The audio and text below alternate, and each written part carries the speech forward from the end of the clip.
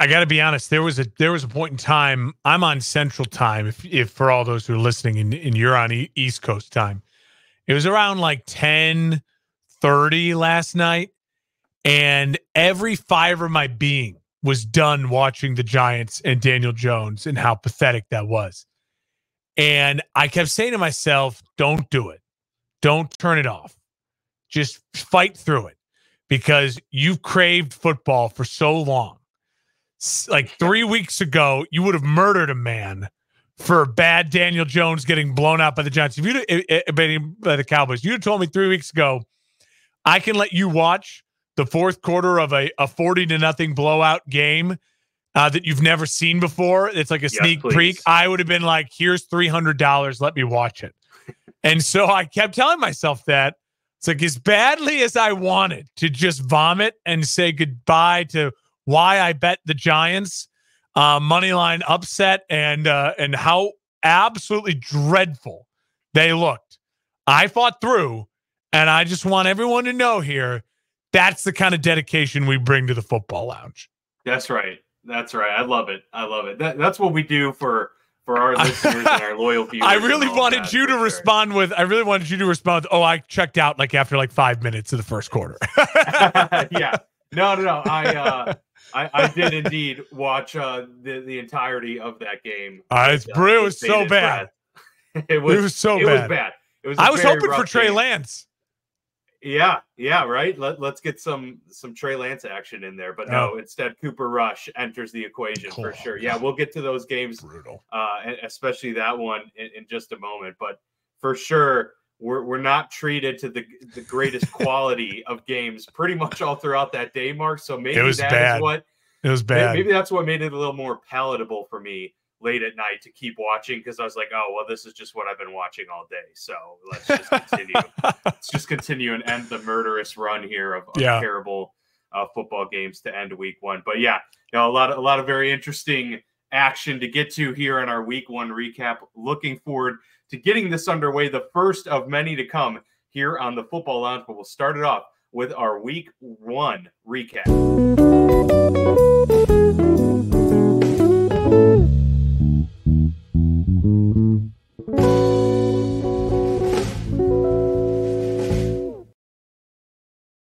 All right, let's just get this one over with. This is going to be a special 4-minute edition of the Football Lounge with Mark and Dan for all of you, because we are very, very sad individuals. Both of our teams completely embarrassed in week one, but we'll get to those games shortly here. If you are just now joining us, well, welcome. We're happy you're here.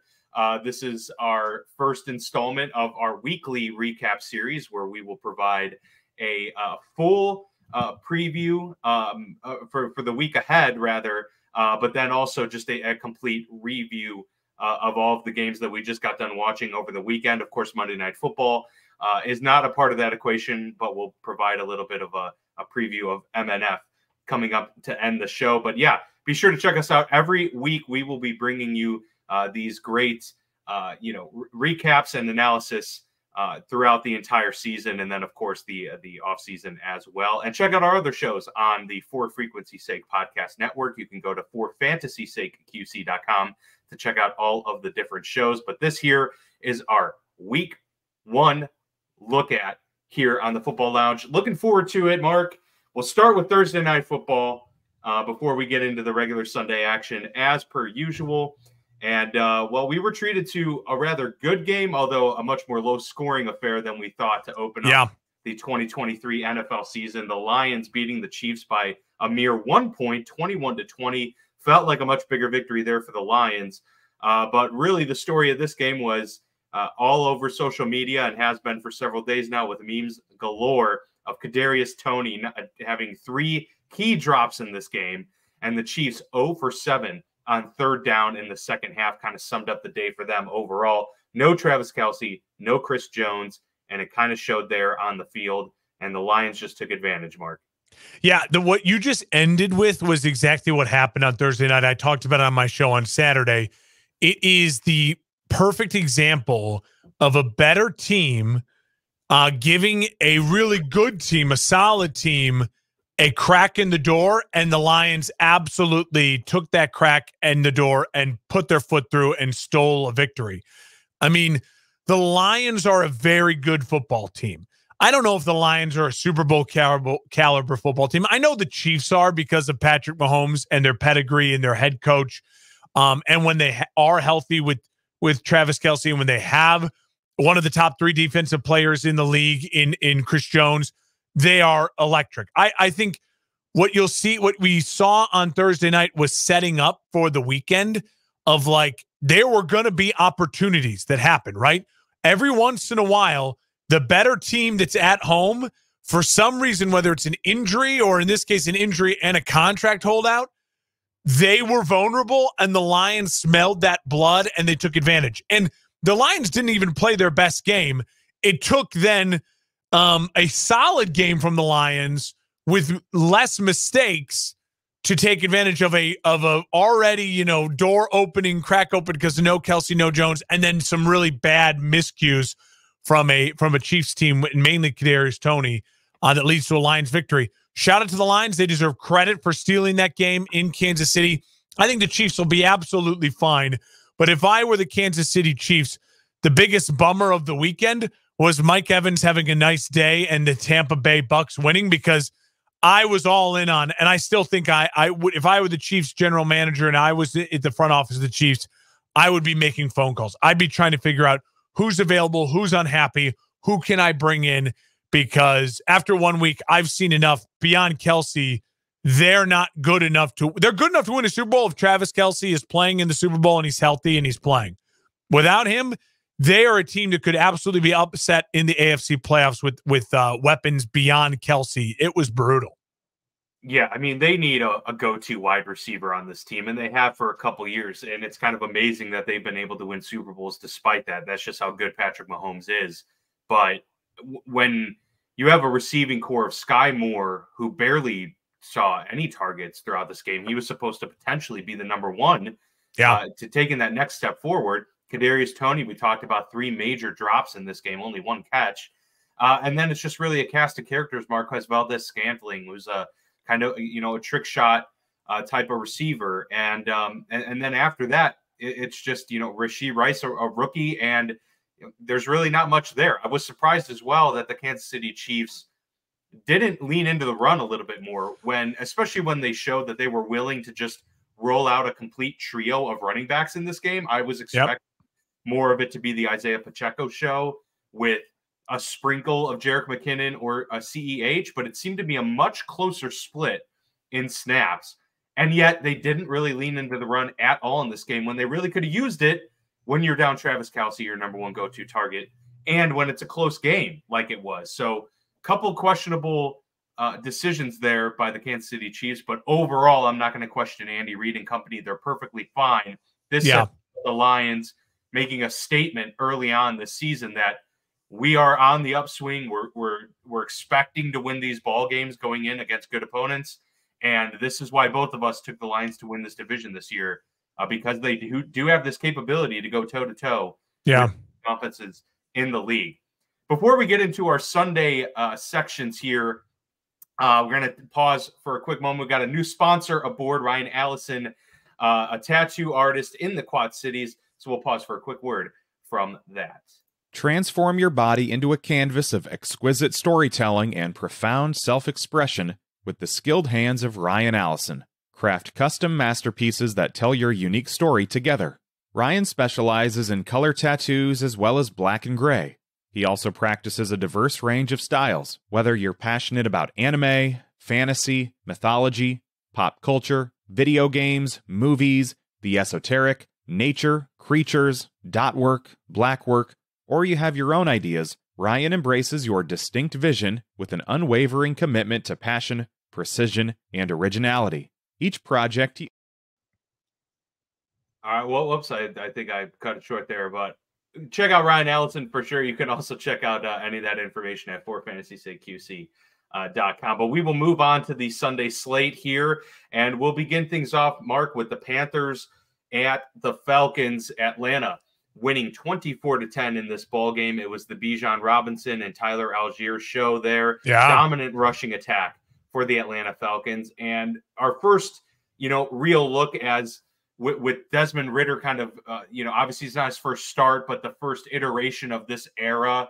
And Desmond Ridder getting the opening start here for the first time, 15 of 18 for a touchdown, no interceptions, like very efficient performance. And that's kind of the way I think we anticipate these Atlanta Falcons being able to win games and how they're going to play. It's going to be physical, close ball games, but they're going to try and control the clock and move forward with that. On the flip side, we obviously saw the NFL debut of the number 1 overall pick, Bryce Young, and kind of a mixed bag, but really not so great overall. The Panthers struggled all around offensively, not much of a rhythm, didn't get the ground game going at all. And we kind of saw their lack of, talent or explosiveness on the outside. So all in all, it was kind of a perfect recipe for Atlanta to take advantage of a team very much in the rookie learning phase, while Atlanta kind of had that blueprint and foundation set to run the football. And they plugged in one of the best rushing prospects of all time just right into that, and it worked out very well. So Bijan Robinson, Tyler Algier, I'm sure are happy, as is Arthur Smith. Falcons starting off with a 2-touchdown victory over their NFC South rival in the Panthers.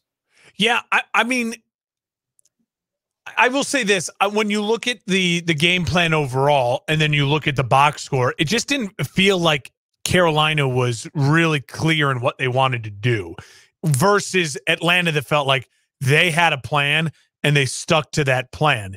And the last thing I think many Panthers fans would have wanted to hear, and I'm going to say this a couple more times on this show, is that, wow, your young quarterback comes out and throws the ball 38 times on the road against a veteran Atlanta defense.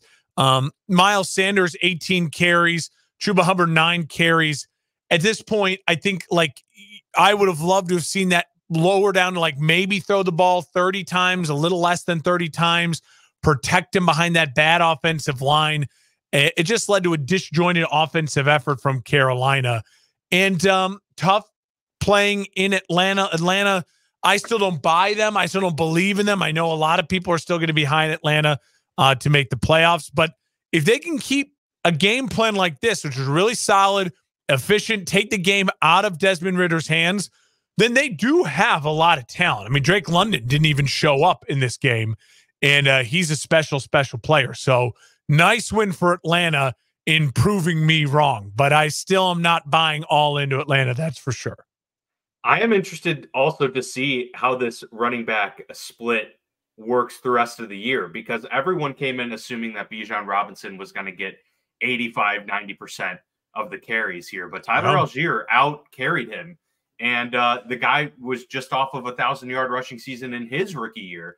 Yeah. So I think people kind of moved that pendulum a little bit too far. If they have 2 very talented running backs in the backfield and have the scheme and the offensive line that they do, they're just going to be a team where you're going to have to bring your A game every week to be able to control them, because they can have those 10-play drives, 15-play drives, and really kind of crush some momentums of various teams. So if that continues to develop, you're right. Like Atlanta, while I'm not high on them overall, they could be that team that maybe surprises some people in a terrible division.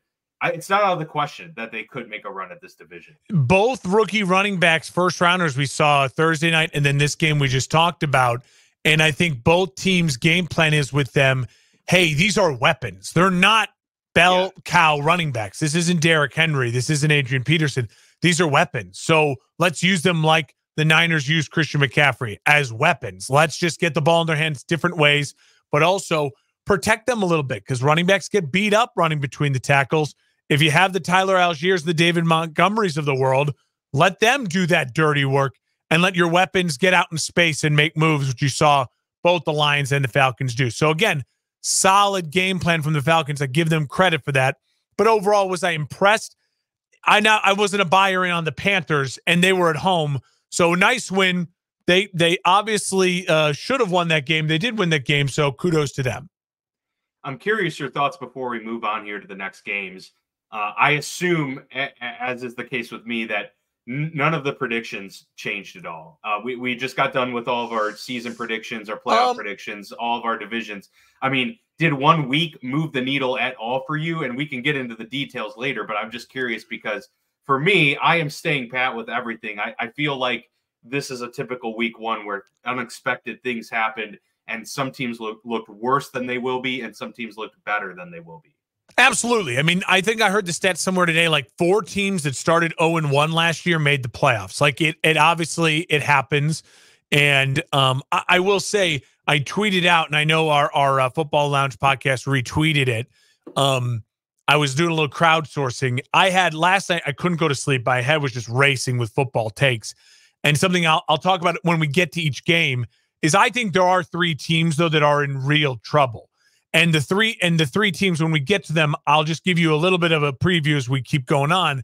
They are teams that I predicted to just miss the playoffs. So they were teams that I didn't think would be playoff teams anyways. But after seeing their performance week 1, it's like, oh, man, they could be in more trouble than I thought. And I'll explain that a little bit when we get to them. And then there are 3 teams, again, we haven't gotten any of these yet, that boy, oh boy, they really need to have a great week 2. They don't necessarily have to win week 2, but they need a great week 2 for PR, for vibes. And those are all 3 teams that I predicted to make the playoffs, but really need a bounce back. So we'll get to those as we go. Yeah, for sure. All right. Well, that brings us to Cleveland then. The Bengals putting up just 3 points with Joe Burrow in his first action from all preseason. Against the Browns, who put up 24 points, so a 24-3 victory for Cleveland in this one. Definitely not something that most people expected going into the year. The Bengals just 142 total yards this whole game. Burrow 82 yards passing. Yeah. The Browns on the flip side had 35 minutes in time of possession, 21 first downs, and the big key to this victory for them, 206 yards rushing in this game. It was a ground attack for sure, and then they were able to get some efficiency from Deshaun Watson there in this first game. Not pretty really by either team, but if you look at it overall, the Browns have to feel so happy and optimistic about their performance here at home to open things up against, a high-flying Bengals offense. And is this a part of the preseason thing where Burrow didn't get any reps really at all? He was dealing with that injury, coming back, trying to get a spark, and it just doesn't happen in week 1. Perhaps that's the case, but still to be able to hold him, Jamar Chase, T. Higgins, all of them to just 3 points. Huge win for the Browns defense, and then encouraging to see the offense be able to score and rush the way they did. Yeah, I mean, the Browns defense, why can't I think of the guy's name who just became their defensive coordinator? They hired him in the offseason. Used to be the head coach. You got me too. I'll look that up right now. He just used to be the head coach, not Schwartz, Jim Schwartz. Oh, I believe Jim Schwartz? Yeah, you former head coach. He had that defense ready to go. Myles Garrett looked unblockable. Already it is Jim Schwartz, yeah. Maybe favored for defensive player of the year after week 1. And I'll just say this, 2 things. Bengals not worried about it yet. Burrow was awful in week 1 last year. He was awful in week 1 the year before. He's never had good week 1s because he's just never had healthy training camp. So I'm not worried about that yet. Yeah. The weather was bad. For some reason, the Bengals can beat up on the Steelers and the Ravens in division with the Joe Burrow era, but they can't beat the Browns. There's just teams that have a mental edge. We'll get to that when we talk about it, my Bears and the Packers. I think that's just part of it. It's just the way the world works sometimes. But I'll say this, best thing I saw all day out of this game was 40 carries overall for the Cleveland Browns. That is a commitment, and Stefanski is smart. Lean on it. Now, it sucks that they're going to lose their right tackle. Why can't I think of the guy's name? He's out, ACL, MCL for the Cleveland. Jonah Williams, right? Was it Williams or was it look it up real quick. They just announced that news right before we started recording. But they lean on what they're good at. Jack Conklin. Conklin, yeah. And so Deshaun, here's the thing about Cleveland. Cleveland is very similar to teams like San Francisco, teams like Miami, where they're loaded. They really are loaded rosters. But the thing that Cleveland has is they have a quarterback who we have seen in the past be extraordinarily dynamic. Now, he wasn't great in this game, But if Cleveland can play football like that and then have Deshaun Watson make one or two of the plays when you need him to, I may have been wrong by picking Cleveland to be fourth. They were one team that really, this could be more than just a week one type of thing. This was a really nice performance by them. Not worried about the Bengals. Really impressed with the Browns week one. Yeah, I agree overall. And it is just that week one thing with Joe Burrow for sure. I mean, just hasn't had many preseasons. I remember last year they got trounced by the Steelers in week one. Minka Fitzpatrick had that. He threw 5 picks coming off of that appendectomy. Yeah. So it's a brutal start, but once Joe Burrow gets going, he's off and running, and not worried. It won't take more than a week. So yeah, they're going to be perfectly fine. But the Browns certainly getting themselves in a good position to start the year. Let's go to the Jaguars taking on a divisional opponent in the AFC South. 31-21 victory for Jacksonville over the Colts in a game where it was pretty competitive throughout. I think this was one of the better games to watch. Certainly was some sloppy play. There were 5 total fumbles in this game, but overall was pretty fun to watch throughout because there was never a sure ending to this thing. But Travis Etienne gets a nice 26-yard touchdown run. Looked really good on that. It was right after the interception. That sealed the win for Jacksonville late in the fourth quarter there. But really the storyline was Trevor Lawrence looked really polished and good in most of this game. On the flip side, we had, Anthony Richardson making his NFL debut at quarterback. And, between the 3 rookie quarterbacks and Bryce Young, CJ Stroud, and Anthony Richardson looked by far the best in my view. And he was playing against a really good opponent and a pretty solid defense at Jacksonville. 24-37, 223 yards passing, 1 touchdown, 1 pick, and Richardson added 40 yards rushing and a touchdown on the ground. So pretty good performance overall by him. They got the offense involved. You have to wonder what this would have looked like with Jonathan Taylor on the field. But of course, he is out for the first 4 weeks on the physically unable to perform list. Overall, Jacksonville gets a double-digit win. You got to hand it to them. But I also am impressed with what we saw from the Colts. And, Anthony Richardson so far looking pretty good. He did take a couple shots. That one late near the goal line was a little concerning. So you just hope that this isn't going to, forecast some beatings down the road here, because they're going to want this guy healthy if they want to be competitive. But kind of a win-win for both teams, really.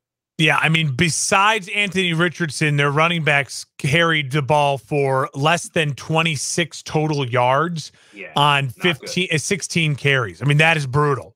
And the fact that Anthony Richardson, again, 37 pass attempts. I just said it with Bryce Young. That number is just too high for these young players. Like, you're just asking them to do way too much. And I'm just a firm believer in, if the game is starting to get out of hand, we'll talk about it with your guy, Kenny Pickett, coming on up. At what point in time you just say, let's just get back to running our offense. Like, forget the score. Go, like, I get it. You're down big and you want to compete. Well, compete by just running your offense and helping your guys out. And I know some of the worst things you could do then is go 3 and out. I'm not saying run 3 yards in a cloud of dust, just run the ball 3 times in a row. But by going into shotgun and just whipping the ball around the field, it sometimes I just think it's such a detriment to these young quarterbacks and these teams overall. Yeah, that's all I'd have to say about that. Otherwise, he was very impressive, Richardson.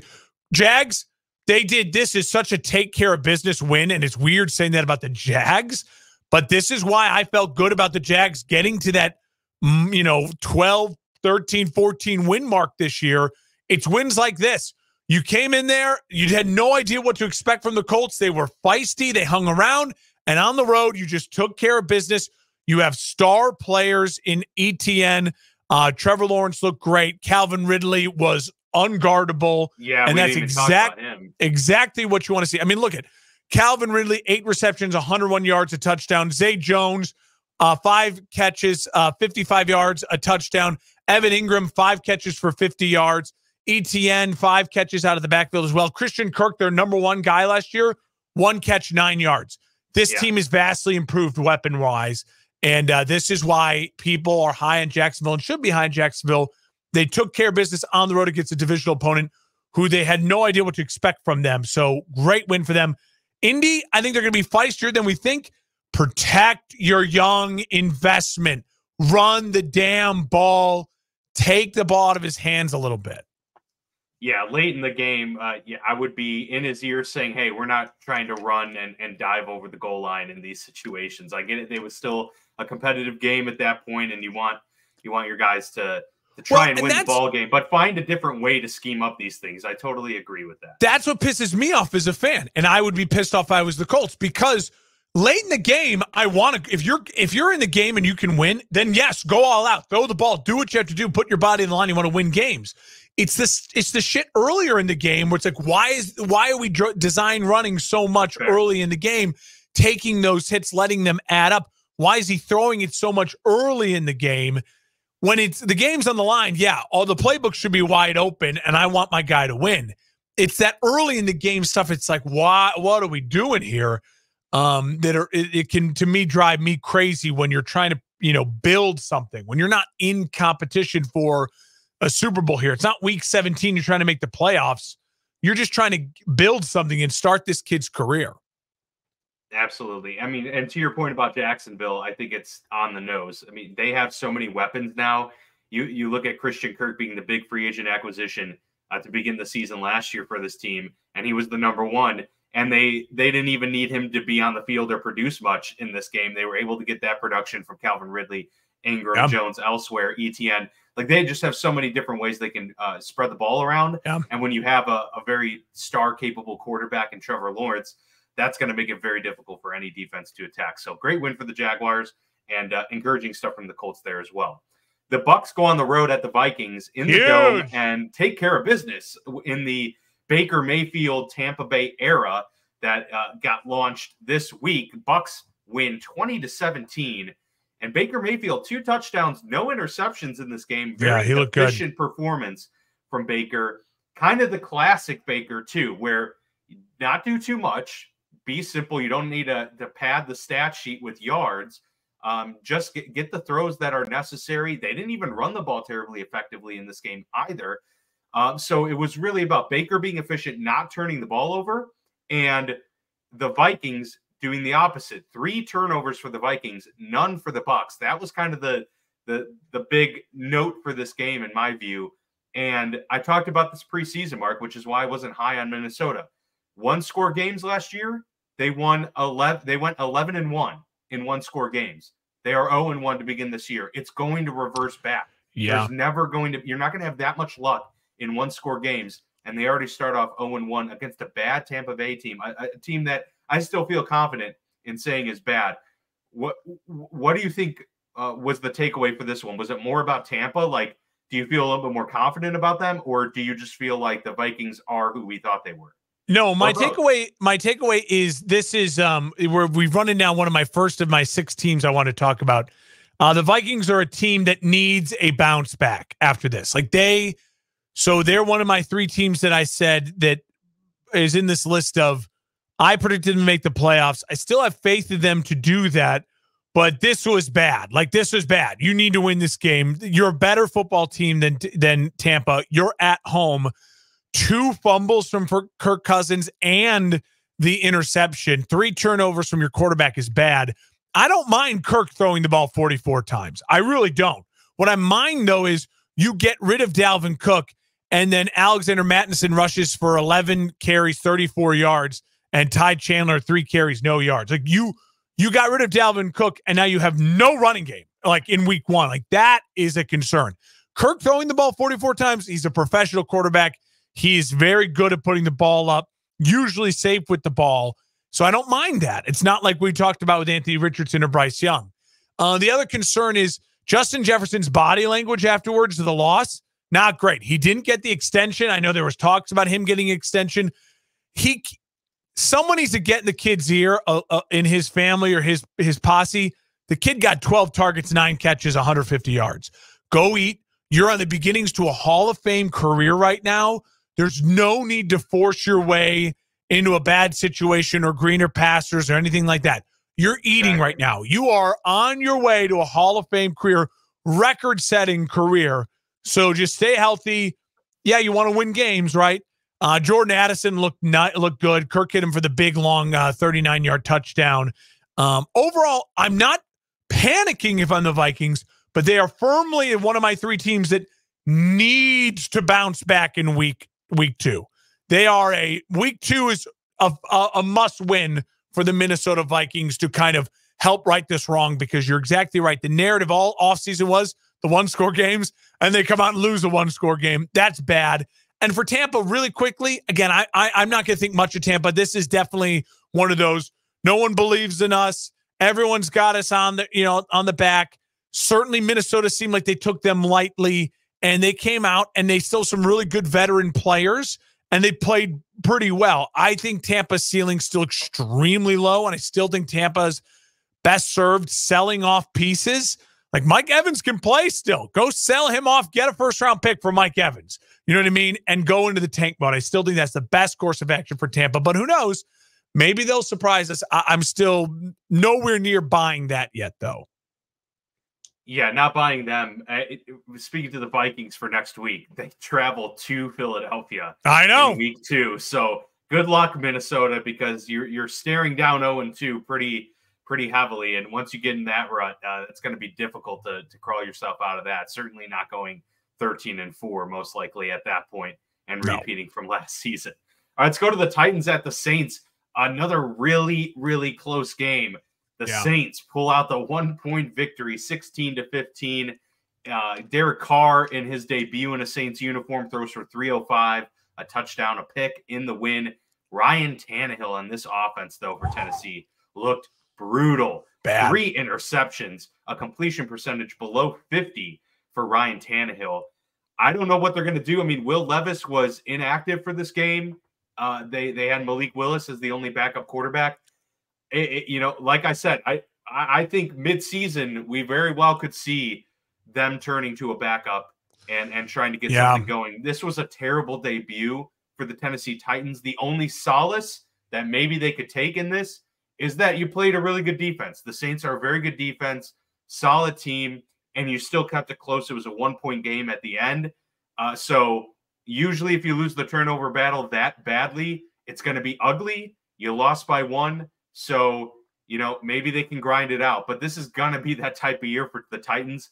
I don't think anything's going to come easy for Tennessee this season. That's just what it seems like for me. Yeah. Meanwhile, for the Saints, hey, I mean, it's not encouraging, but you got to win, and that's all that matters. So you take that and you move with it and try and improve. Yeah, I wouldn't panic if I was New Orleans. This is exactly what you think New Orleans is going to look like all year long. And if they can win their home games and stay competitive in their division, I mean, listen, the Titans are no scoff at. They have a very solid defense. Derrick Henry had a really nice day. I mean, he's still such a yards monster. 15 carries, 63 yards, but was able to break the big 46-yard reception as well. I think they should be, if you're a Saints fan, you should be very pumped about this win. First thing with Derek Carr, he found Chris Olave, over 100 yards for Chris Olave. Michael Thomas actually played and made it through the game healthy.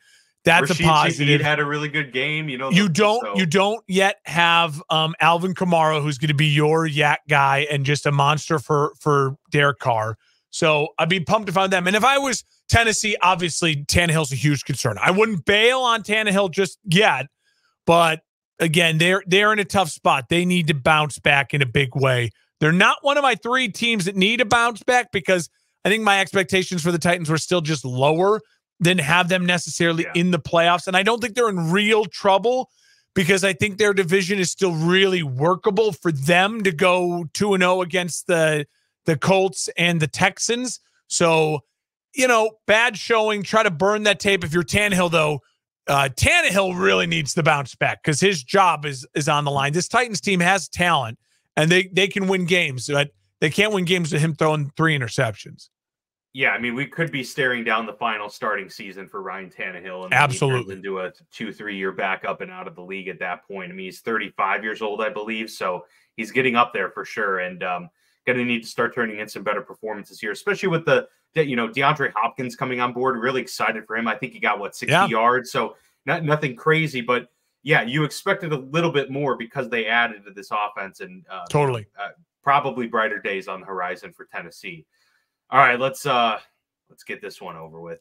The 49ers absolutely thwart my Pittsburgh Steelers, an embarrassing showcase from Pittsburgh all around. The only bright spot was TJ Watt getting 3 sacks and a couple forced fumbles. Everything else was horrendous, awful, terrible.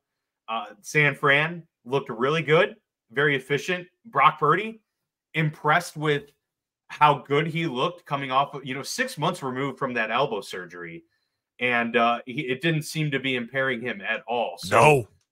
The Kyle Shanahan system is working really well with Brock Purdy and just overall with this team. I mean, we knew coming into the season that roster-wise, they are set. I mean, they are, top 3 roster in the NFL. The question mark was always, what are we going to get out of the quarterback position? I thought this was super impressive from San Fran because Brock Purdy did this against the Steelers defense, like a top 5 defense in the league. He carved him up coming into this, and he carved him up. Christian McCaffrey ran the football really well. They bullied the Steelers defensive line, which is, by my estimation, a top 5 defensive front in the league, just based on, the Cam Haywards, TJ Watt, Alex Highsmith, and plenty of other guys to rotate in there, big bodies.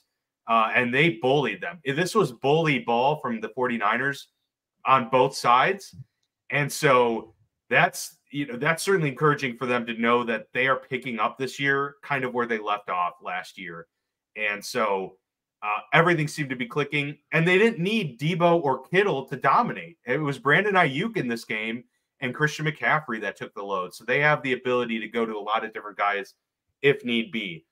Look, I mean, there's nothing really for me to provide that's going to be any sort of enlightening take on this game. It was really, really bad. Extremely discouraging as a Steelers fan to see them come out this flat after how, we know that the preseason isn't any indicator other than we want guys to feel comfortable. And it seemed like the Steelers offense was really comfortable in the preseason with how they run their offense. Pickett and company, 5 drives, 5 touchdowns. They seemed in sync. They were anything but in this game. Kenny was all over the place. He seemed very antsy. His feet were all over. Mechanics were not sound, and just were rushed. And they didn't run the football at all. I mean, they abandoned it very early and just said, we'll just take the L here, and we're going to have to just try and force it through the air. A lot of problems with how they approached this game, but I've seen a lot of talk about Matt Canada. I mean, I dislike his offense as much as the next person. It's terrible, and it's been bad. This was not on him. There were a lot of open receivers in this game. Kenny was just not seeing the field well, and he wasn't making good decisions. Couple unfortunate throws as well. Deontay slips, and that's the first pick of the game.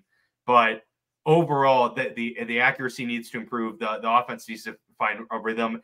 And they need to assert their will because that was embarrassing at both lines. They were getting beat up. It was just a good old-fashioned ass kicking. So that's really all I have to say about that. And it doesn't help that Patrick Peterson was talking the whole week before saying how the 49ers have tells and he'll let you know when he gets his interception on Sunday. Well, Pat, you talked and you didn't do shit. You actually got beat for 2 touchdowns. So Purdy called him out too. Purdy called him out in the press conference. He did, as he should. So, yeah, that's the take there. Really impressed by the 49ers. It's not over for the Steelers, though. I'm not gonna throw everything up. I'm not gonna say that. This was the best team probably in the NFC and one of the best in the league. So brighter days are on the horizon for Pittsburgh too, but they need to turn it around quick for me to start feeling some confidence here. Well, and that's just it. That's why the Steelers are the second of my 3 teams that need a bounce back, because this was a confidence-killing loss. And this is the type of loss that then leads to 2 or 3 losses if you don't get your mind right. Now, they have Mike Tomlin, so I believe in his ability to make sure they right wrongs. But, I mean, I get what you're saying about blaming more on Pickett than Canada, but it's a coach's job to make sure he understands how his players are reacting. And Kenny was not seeing the field well. Kenny was feeling the pressure from this very good Niners defense. And Najee Harris had 6 carries for 31 yards. And that's a deceiving stat because one of the carries went for 24. So he really had 5 carries for 7 yards and then 1 carry for 24. And I'm sorry, but on the opposite side, then you had a 49ers team that fed Christian McCaffrey, leaned on him 22 carries, 152 yards, obviously had the big, long 65-yard run for the touchdown. But look what the Steelers did with their second-year quarterback, 46 pass attempts. Brock Purdy, second-year quarterback, 29 pass attempts. The offensive-minded head coach had a game plan to settle his young quarterback and his talented roster.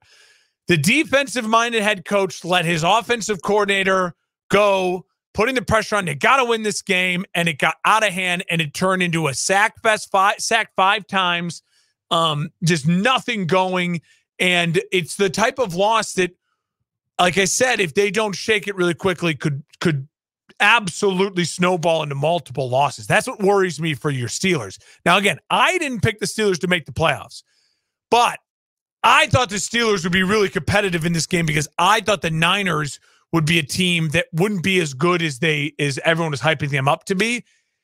And I look like I'm about to eat some major crow on that one because the Niners looked like they came out playing angry. They punched the Steelers, the steel curtain, in the mouth on the road. Impressive win for them. Nice to see that TJ Watt got off to a good start. He is a freak. And the Pittsburgh Steelers need to commit to running the ball, a little more play action, get Kenny comfortable, and then let Kenny pick people apart when he's comfortable and seeing the field. Yeah. They need to find any sort of rhythm and consistency. They didn't get their first down until the 2-minute warning in the first half. I mean, that's you can't do much. And this is the last thing I'll say on this, and it coincides with the Bears game that we'll talk about a little bit coming up too. The fact that George Pickens ended up with 7 targets, that's good, but like 4 of those came in complete garbage time at the end of the game. Why are you not feeding and manufacturing targets for your best weapon? It doesn't make sense. Bad game plan. I blame Canada. I seriously, I love the South Park song. I think it works so perfectly. If I was a Steelers fan, I'd come in with that Oscar-nominated song blaring, take Renegade out, and just play Blame Canada, and I would just blare it. And Mike Tomlin's a loyal. The thing is, he's a loyal guy. Canada had it was not a good game plan. They needed to adjust, but I just think there were parts to be attacked, and they just weren't taken. Kenny just didn't take the open receiver a lot. 6 carries for Najee Harris. Yes, that's bad. That part's bad. And I get it. It's 20-7 at the half. That's a 2-score game. Like people that just gave up. And even when it gets to 27-7, like it's the third quarter. Don't just that should never just mean go into 5 wide and get in a shotgun. You saw way too much of that from teams, and it led to blowouts. It did absolutely. All right, moving on to the Cardinals at the Commanders.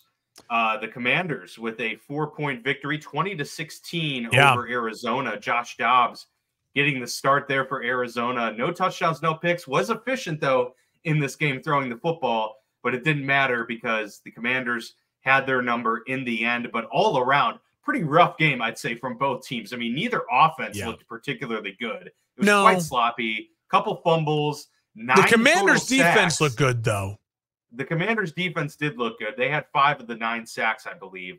What it boiled down to was really Washington was 2 for 5 in the red zone, which isn't very good, but they at least converted 2. Arizona was 0 for 2. Yeah. So, if you can't capitalize on any red zone trips, you're shooting yourself in the foot. Not any major takeaways because I didn't feel great about Howell in this one.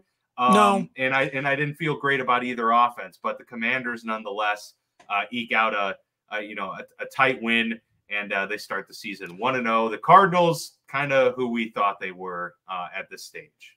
No, I think both fan bases should be very happy today.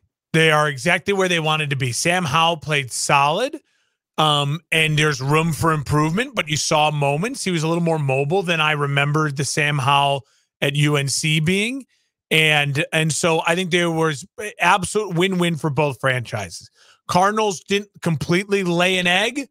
Commanders at home, new era, good vibes, getting a victory with their new ownership. And their second-year quarterback looked like, all right, this is absolutely worth it. This is exactly why we didn't go out and get a quarterback. We wanted to see what this kid had for a season. He's going to get the season to show that he deserves to be the starting quarterback. And he off to a solid start for sure. Absolutely. Nothing more to add there.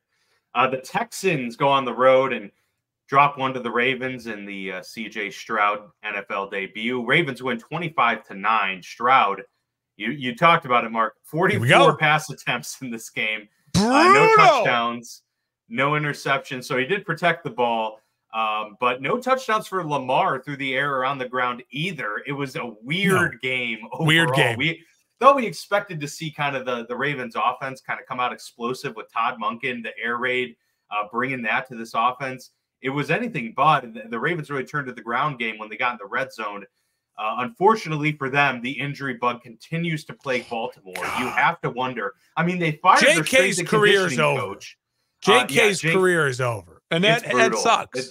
J.K. Dobbins out for the season yet again with a torn Achilles. That's 3 years in a row just going down with season-ending injuries.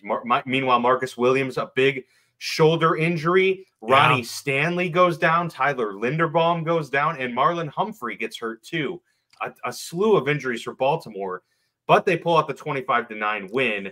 It was a mixed bag from the rookie C.J. Stroud. I'm curious what your thoughts were on his performance, given that he didn't turn it over, but he didn't really do anything else to inspire, drives against this vaunted Ravens defense. They asked him to do way too much. It was just bad. Again, really horrendous coaching malpractice. There's a lot of coaching malpractice. You have Dameon Pierce. I don't understand. Yeah, who was a very nice player last year, only 11 carries. And again, who cares if you're down? Who cares? You're not trying to win the Super Bowl this year. You're trying to build a freaking identity. Like, create an identity and then go with that. And I'm about to go on the same rant here in a second when we talk about the Chicago Bears, so I'll try to save a little bit of it. But yeah, you can't ask him to throw 44 times. That is coaching malpractice on the road. Horrendous. And then for the Ravens, this is one of those things where I'm like, we'll look back at the Ravens if they make the playoffs as a wild card team or winning their division is a really nice win for them in the sense that no Mark Andrews, similar to how the Chiefs was without their star tight end, and their star tight end very much with both teams sets the rest of their offense, right? Because the Ravens, even though they've added the wide receiver position, they've really upgraded, and Zay Flowers looked really good, and Odell made a couple nice catches, is that it's still very much an offense that's designed and built around that tight end and opening everything else up. So, again, sucks for the Ravens, the injury bug. It's absolutely brutal. That's going to really pay the price. But they get a victory, and they get one without their star tight end to start the year. So I feel good about the Ravens minus the injury bug and coaching malpractice from the Houston Texans. All three of the rookie quarterback head coaches made terrible decisions. I think Matt Canada had a terrible game plan as well. Or terrible reaction to the game getting out of hand. And we'll talk about the Chicago Bears and Brian Daboll later. I think it was really piss poor coaching efforts offensively when the tides turn against you. Yeah, I mean, and to your point, this was similar to the Chiefs situation coming into the game. What did the Ravens do that the Chiefs didn't? They leaned more into their run game, even though it didn't work out terribly well, but it worked out well enough for them, and they were able to punch it over the goal line a few times. While the Chiefs, still tried to do everything through the air. Yes, they have Patrick Mahomes, but look, the Ravens were able to get this win without Lamar scoring through the air or on the ground. So they pivoted, and it worked out. They get the win. You can't complain too much with that. All right, Mark, let's get to the other struggling game that we're gonna have to somehow pull through. All right, the Packers Packers beat the Bears at Soldier Field 38-20. I'll set the stage here and toss it to you for your full thoughts. Jordan Love, his first time starting the season as the starter for the Green Bay Packers, and the Green Bay Packers had their third opening day starter in the last 30 years. That's incredible. Favre, Rodgers, now Love throws 3 touchdown passes in this game, and the Packers were mistake-free, no turnovers for them. Meanwhile, Justin Fields was sacked 4 times. Team was disorganized, not much rhythm. I actually saw a lot of parallels to the Steelers and the Bears in terms of the expectation that we wanted from this offense and what we ended up getting. Bears had 2 turnovers, 1 and 2 in the red zone. Packers were 3 for 3 in the red zone. And it's just, it was a total mistake across the board, Mark. I'll toss it to you with this, and whether or not you want to take it from here and run with it, or you want to mention it at the end, go for it. But I mentioned George Pickens only getting 7 targets, and those, 4 of those coming at the end. Yeah. DJ Moore, 2 targets. 2 targets. 2 targets on the game. What is going on? So I can start there for sure. And I think, again, it goes to the game planning. Justin Fields throwing the ball 37 times is too much. Justin Fields having the same amount of carries as your running back at 9 total carries and leading the team in rushing is not, again, it's too much. Justin Fields running last year that made him a 1,000-yard rusher was running for his life and things breaking down and just being a freak. He still has that in him. There's no need to scheme that into the game plan. There's just no need. There's no need to scheme that into the game plan. What you need to scheme into the game plan is getting the ball into your best player's hands. And what you need to scheme into the game plan is shots. Pew, pew, pew. Like, there was none of that. It was just everything was along the line of scrimmage. And the Packers defense is fast sideline to sideline. I think the Bears had advantages with Mooney and Moore and Scott over the top, and with Claypool high-pointing balls. There was no fade throw to Claypool. There was no give him a 20-yard along the sideline and just let him be taller than the guy he's going against. There was none of that. Absolutely none of that. It was horrendous game plan. The first half, you think to yourself, okay, they played it safe. They're feeling it out. They're only down by a score going into halftime, 10-6. And then Justin Fields deserves blame for the fumble and the interception. 2 turnovers killed the momentum in the second half. The game got out of hand. Kudos to the Packers for taking advantage of it. What sucks is the truth behind Barstool Big Cat's tweet midway through the third quarter, which was, if Aaron Rodgers was the quarterback, it would be like 50-0 right now. Like, Jordan Love was not electric. Jordan Love was he played a solid game. He reminded me so much of Dak Prescott. I really think Jordan Love is the next Dak Prescott. He is going to drive us all crazy over the next 5 years, being like, is he like the 10th best guy? Is he like the 15th best guy? Which is fine if you're the Packers, because clearly they continue to build solid teams, and maybe that's all you need, because LaFleur is of that Kyle Shanahan style, and he's of that coaching tree where they're just going to design the run and play football that way. Justin Fields should not be throwing the ball 37 times, and for the love of God, he should be throwing the ball downfield. It's what he does well. He's not that accurate, right? But what he's good at is he's good at making explosive plays, and he's good at then, when a play breaks down, picking up a first down with his legs. Stop with the design runs. What did the Bears do really well last year after that, Monday night when they turned everything around? Dan, they led the league in rushing. They had a freaking identity. Remember, we talked for weeks on this show about, man, do I just love that the Bears have an identity. So what? They're losing games. They're building an identity. They come out week 1 with no identity. They weren't going to dominate you rushing the ball, even though their O-line is better, so why aren't they rushing the ball more? And then their identity in the passing game was a bunch of dink and dunk stuff below the line of scrimmage and beneath the yard to gain.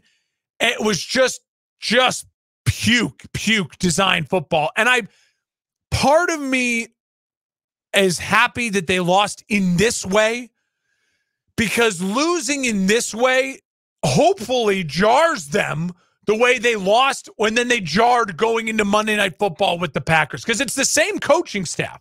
So hopefully they wake up and they go, all right, fuck me, we were wrong. Like, let's go back to what we did really, really well last year, which was pound the rock, which was let Justin be explosive and let's take shots. Like, just go back to that because that was an identity. This was no identity. It was pathetic. And I will say this, and again, the Bears are my third team that needs a bounce back. And luckily, Tampa won, and then they're going home. I think the Bears will beat Tampa on the road next week. I really do. I think it's perfectly set up. A better football team, the Bears, than the Tampa. They had a huge letdown. Tampa had a huge emotional win on the road. The script will flip. It's set up for this. If the Bears take it seriously and they have a good week of practice, is that they absolutely need to bounce back in that way next week. Packers, they need to just play football like this all season long. Protect the football, no turnovers, lean on Aaron Jones, get Christian Watson back, and let your quarterback be efficient. Because Love was not great, but he took what the defense gave him, took wide open, and their offensive line was terrific. 1 sack for 9 yards. I mean, he had all day to throw back there. And I'll end with this, and this is my one challenge to the Bears. You have a defensive head coach who has a hand-picked defensive staff, who has a management group and a general manager who went out and spent a ton of money getting him the defense that he wanted and the players they wanted. Edmonds, Edwards, invested in that defense, used high draft picks on that defense. And you gave up 31 points at home to Jordan Love. Mm-hmm. Like, that's a bad showing. And Matt Eberflus seems like a really good dude. But you had the worst record in the league last year. Your team is invested heavily. You are a better football team. You are. It's your job now to build the culture and to win games, and at least for your side of the ball to look damn good. Exactly. And it looked horrible. So that's my challenge. Side of the ball. I'm not giving up on Justin Fields, but I am 100% ready and willing to give up on Matt Eberflus if my defensive head coach and his defense that has a lot of star players and good players on it now keeps playing football like that. Yeah, there's a rough showing for sure. They will need that turnaround. The warning has been issued. Yeah, but get that trajectory going in the right location. All right, we got 5 games left here. We can rifle through these ones pretty quick. The Raiders get a 1-win victory at the Broncos, 17-16. Sean Payton in his first game as head coach of Denver started with an onside kick. It looked like they recovered it, but no, it did Classic go to the Raiders. This game, Mark, was a constant moving the ball and then stalling for mainly Denver, but also for the Raiders as well. I mean, both offenses, got rhythm, and then they were stopped dead in their tracks, and then had to settle for either field goals or just outside had to punt. Jimmy G looked efficient though in this system, really good. So it looks like it very well could work there in Las Vegas with the Jimmy G era. He seems to be healthy and doing well. Russ was overall mixed bag, but he looked a lot better overall than he did last season. So it was weird because both offenses did look good. They just couldn't finish at the end of games. And that's why we had this low-scoring 17-16 ball game. But 10 penalties for each team, and that will kind of do it. That's going to stall things. 20 total penalties. Rough overall. But really, I think the Broncos are going to be fine here. I think maybe it's possible. I overestimated how poor the Raiders will be. I had them winning 5 games. So yeah, me too. I do feel a little less confident about that, but at the same time, I still don't think they're a very good team overall. Here's what I'll say. This offense for the Raiders looked very reminiscent of the late Patriots Tom Brady years. I mean, Jimmy was efficient. It was needle, dink and dunk. It was hand the ball off, 19 carries for Josh Jacobs. And Jacoby Myers had a really nice game. Adams, nice game. On the other side, the Denver Broncos are the first team of the 3 teams I think are in real trouble. And I'll say this, and why I believe they're in real trouble, is it really hit me last night when that game was wrapping up. You are paying Russell Wilson now $50 million. And it gets more expensive over the next 2 years of this contract. Yep. And Oh, and Russell, while he looked better than last year, he did not look like the $50 million Russell Wilson that was worth like 2.5 years ago, right? Like, Sure. So that is a huge concern. It's a real concern. Like the Broncos, I did not think were going to make the playoffs, but I did think they'd beat the Raiders at home. And they couldn't do that. And one of the reasons why they couldn't do that is because their $50 million quarterback, he looked like what you'd want to pay your 7th round quarterback, Brock Purdy. Like, you know what I mean? Like, he looked like Brock Purdy, which isn't bad. But when you have $50 million tied up in him, that's bad. That's really bad. Really bad. And so that is a concern for the Broncos early in the year because this division is tough. And if the Raiders are better than we think, that's tough. It's very difficult for sure. And Sean Payton is not a guy that's patient. I mean, he's gonna want to turn this thing around very quickly. He's gonna want to see results, or he'll do something drastic. I truly believe that. So yeah, they are. I agree. A team that does. No one has to signal alarm bells, but some teams need to start thinking about how they're going to kick it into gear before things do get out of hand. Because it is only one game, but there's also only 17 total. So they matter. They matter for sure. All right, Eagles go on the road at the Patriots, win 25-20 in a kind of a slugfest type of deal. But Mac Jones 54 pass attempts in this one. Why do we have like a theme going on with week 1 here? It's but pathetic. But he did overall look good. I mean, he threw for 300 yards, 3 touchdowns. He had the pick, and it was a pick 6, so that hurt for sure. It made it 10-0 Eagles, and that's probably what kind of it didn't seal the win, obviously, because it was early, but that's what set them back to where they only lost by 5. Yeah. Philly just the more opportunistic team here, but the Patriots, kind of what we said, if they were going to be like the best 4th place team in their division, in their respective divisions, just because they are tough out. They're a tough team. They play well at the lines. Overall, I thought, okay, Bill O'Brien's offense, like definitely looking like they run a lot better than any Matt Patricia one. But 54 attempts for Mac Jones. You just can't have that. I mean, you have Ramondre Stevenson. Like, people needed to run the ball more this week, and people just weren't doing it. The teams that did run well and committed, they blew teams out. They blew teams out. Yeah, absolutely. Even the Lions at the end of the game, when they needed first downs, just ran the ball. Yep. Like, I mean, absolutely. I agree. I'm not taking too much from this one. If I'm both teams, I'm bummed if I'm New England because you had a real chance to win this game. And if you're the Eagles, take a breath. Like, take a breath. You won a game on the road when they were honoring Tom Brady and the emotions were high, and you didn't know exactly what this New England offense would look like with the new offensive coordinator. And you know what? This Eagles team, of course, looked rusty. They didn't play any starters in the preseason, and even Sirianni said in the post game that was probably a mistake. Pretty rusty, but I think both teams to be expected. I think New England, the way the AFC is shaking out, the New England. I think my like for New England increased a bit. I think my worry about Philly winning the division. No, I still think they'll win their division and they'll be absolutely in the discussion for a Super Bowl from the NFC. Yeah, they'll be perfectly fine, and they did. That defense is that offense, So and credit to New England. One of the worries was their offensive line only giving up 2 sacks on 54 pass attempts against that defensive front. That's a huge reason why I feel better about New England today. Definitely. All right, the best game of the week, in my view. Yeah. The Dolphins 36, Chargers 34. I tweeted this out. In a week where many teams didn't, both of these teams came to play. And that's why it was such a good game. Like, they were both on point. Both offenses looked really good.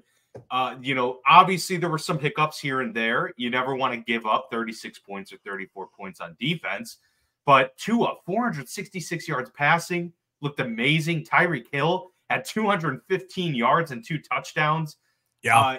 Miami with some timely sacks late in the 4th quarter to really, take the wind out of the Chargers' sails. Meanwhile, the Chargers never got to Tua. No sacks for them. But the one thing was, I think the Chargers can hold their head up, even though it was a tough loss. I mean, they won the turnover battle 2-0 and still lost. That doesn't happen very often. So if you're the Chargers, I feel like, look, that was a really good team. We both, exchanged punches. They just got the last one in. And I know that's tough to say, but look, I mean, from what we saw the rest of the week, it could have been way worse. So if you're Los Angeles, sigh of relief that, you didn't get clobbered. You were in there to the end. And for the Dolphins, huge win, statement saying, we're not just a team that can run the football. We're going to air it out, and we could do that with Tua. If he stays healthy, I mean, this team is very tough. It's just kind of like what we saw to start the season last year. They started off hot, and we're doing really well. So if they can keep it up, they're going to be a very difficult team to beat, no question. Yeah, I think really the difference in this game was the fact that Justin Herbert was sacked 3 times. Tua wasn't sacked at all. Like when they needed to get to Tua, Bosa and Mack couldn't get there. And at the very end, Vic Fangio, who's all about bend, don't break, the defensive coordinator from Miami, he dialed up some pressure, and he got at Justin Herbert. Again, I'm not concerned about either of these teams. This was a great game. I think that Tua really balling out early is needed for a confidence boost like he did last year. I will say for both teams, though, as positive it was that Tua threw the ball, and as positive it was that the Chargers really ran the ball and, 40 carries, 234 yards, like really committed to the run. Neither of these teams feel very much, as of this morning, still built for January football. And I'm just saying, I just want to say that to remind us all, football in September is very different than football post-Thanksgiving. And so Miami looks fun right now. I wouldn't be running in to put a future on Miami as a Super Bowl champion. I just say that. They look very good. It was a fun game. I'm excited to see where both these teams, the direction they go. I think that Miami won the coaching battle, and I think they won the offensive line battle, and that was kind of the difference for this game. Yeah, I don't think either of these teams in the AFC are built to be powerhouses just yet. I mean, it's still Kansas City. The Jets now certainly putting themselves in that position. But the Dolphins and Chargers are those two like elite wild card teams, in my view, like that, that can consistently be super good and always in that conversation throughout the year. The Rams beat the Seahawks 30-13. Your Rams, baby. Your Rams. I bet that game. I made money on it. Money line there Rams. You go. Yeah, no, the Seahawks looked brutal. The offense was really out of sync. Outside of the first quarter, really, they looked really bad. How about Puka Nacua with 10 receptions? I'm glad you said his name, not me. I was going to say the rookie wide receiver. Yeah. Geno Smith, though, 16-26, 112 yards and a touchdown was just okay. But they couldn't get anything going, Seattle. No run game again to speak of. And the Rams really just destroyed time of possession. 39 minutes to Seattle's 20. That's the game right there. More than a quarter more of time of possession there in the Rams' favor. Yeah. That's going to win you most games. So again, I go back to my second team that's in real trouble, Seattle. Seattle, I had missing the playoffs. And so again, my 3 teams I said going into the start of this that were in real trouble were 3 teams that missed the playoffs and looked really bad with some real issues week 1. And the time of possession was absolutely it. I mean, Geno Smith threw the ball 26 times for only 112 yards. That's brutal. With those weapons, too, and I know Smith and Jigba hasn't played yet, but DK, only three catches. Tyler Lockett was a non-factor. And then it's not even like they ran the ball really, really well. Only 18 carries. Exactly. Offensively, they were just disjointed. And the Rams are such a young team. Physical young team, though. You saw the physicality. And I said, listen, I'm not trying to take a ton of credit for the Rams. What did I say? If Matt Stafford's healthy, I think I like the Rams. Matt Stafford looked healthy. He looked good. They threw the ball 38 times, 334 yards. And I liked that they leaned on the run game. They ran the ball 40 times, only 92 yards. But they committed to running the football. And they kept doing it. Exactly. And they kept doing it. And they would get enough to get first downs. That is really exciting for Rams fans. They stole a game. And for the Seattle Seahawks, they should be really concerned because this feels like they caught lightning in a bottle with Geno last year, and now they're a talented team without that next-level quarterback, which may not be the worst thing in the world. Again, it was basically a one-year deal for Geno this year. Next year is definitely like a backup type of salary. They can move on, and they have draft capital to do it. But Seattle should be really concerned this morning. Yeah, that's a rough outing for Seattle and a really good showing for the Rams. I'm holding on that prediction of 5 wins for the Rams, but I'm a little more wavering on it, I guess, after seeing that showing from Matt Stafford. Yeah, he definitely did look good in that opener. All right, finally, the Cowboys blanked the Giants, the only shutout of the day. Cowboys 40, Giants 0. Daniel Jones sacked 7 times, 5 fumbles for New York. They only lost 1, but 5 fumbles. Terrible offensive showing from them. The defense of Dallas came to play. 2 touchdowns, 1 on special teams, 1 on defense, scoring all over the place. Dak didn't even play that well, and he didn't have to. It was Tony Pollard playing well, and just all around really good effort from the Cowboys. That's how you want to start a season. The Giants, meanwhile, already putting themselves into a hole, and it's like the Steelers, like the Bears.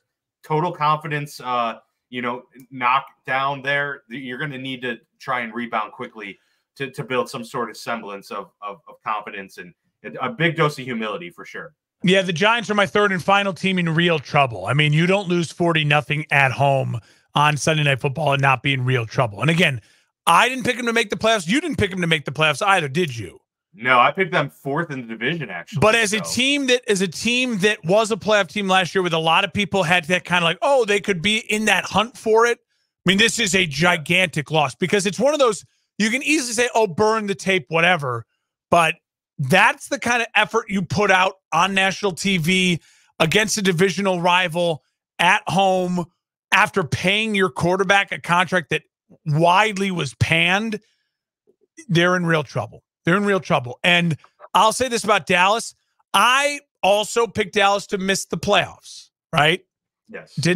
And so I am a little nervous about that prediction, but I'm going to hope and pray that it was more, that's how bad the Giants were, and that Dallas has owned the Giants like the Packers have owned the Bears over the Dak Prescott era, and just kind of write it off, and we'll see. Depending on how the Jets look tonight, they have the Jets and Cowboys next week on primetime Sunday Night Football. That'll be a fun one. That should be a good one for sure. Yeah, no, I agree that the Cowboys, did look good, but it was mainly the defense that looked great. That's the one thing I would say is their offense still didn't look very good, and so when they play some of these elite defenses throughout the year, they may very well get exposed. Final thoughts on Monday Night Football here: Bills at the Jets. We get to see Aaron Rodgers finally in a Jet uniform in regular season football under the lights. The line at Caesars Sportsbook has Buffalo -1.5. What are your initial thoughts on this matchup? Well, I'm taking Buffalo to win. I'm taking Buffalo to have a really nice night. I think that New York will come out. I think it'll be really tight in the first half. I could see this game being 17-10 New York Jets at half, and Aaron looks really good. Maybe throws 2 touchdowns early. But I think overall, addition by subtraction for the Buffalo Bills. Leslie Frazier being out as the defensive coordinator, I actually think that's a good thing. He's one of those old school guys that I think in the modern NFL, I think you're seeing more aggressive Buffalo defense, a little bit more pressure being put on. They're going to get after the passer. The weakness of the Jets offense is that offensive line. I think the Bills will take advantage of it. I think Aaron will look good.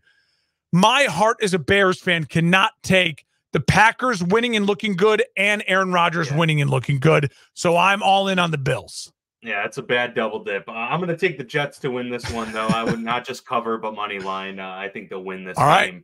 I think it'll be close. I hope it'll be close as well. I think both, but maybe a little lower scoring than thought. Maybe 24-20 somewhere in there. I have the only bet I have in this game is a parlay. Both Allen and Aaron to throw over 1.5 touchdowns parlayed together. I think certainly could happen. I think they're both going to throw the rock around a little bit and want to show out. I think they both will have chances to. I think they'll both throw for at least 2 touchdowns. All right, those are our thoughts on Monday Night Football and the week that we just saw from week 1 of the NFL. Looking forward. We're back. Ahead to week 2. We are back officially here on the Football Lounge with Mark and Dan for the 2023 NFL season. Hope you all enjoyed it. Please give us a like, subscribe. Check us out on Facebook, Twitter, all of those good places, or X, whatever, Instagram, all of those places, and be sure to tune in every week for our recaps. But that'll do it for us here from week 1. We'll see you next time.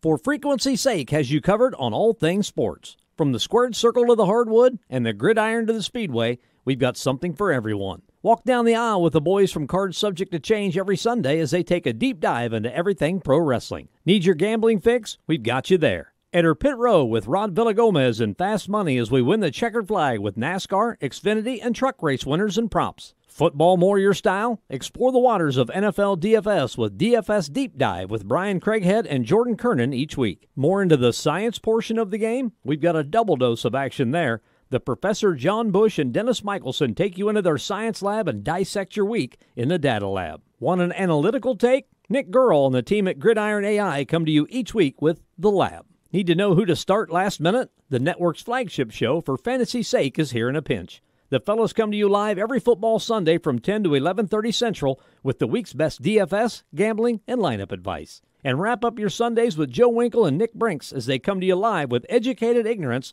looking at all the day's action. Can't get enough of Joe? He comes to you 3 times a week. Not enough football on Sunday? Not a problem. Kick your feet up at lunch on Monday and slip on into the Football Lounge with Mark and Dan while they look at the week that was in news, notes, and more.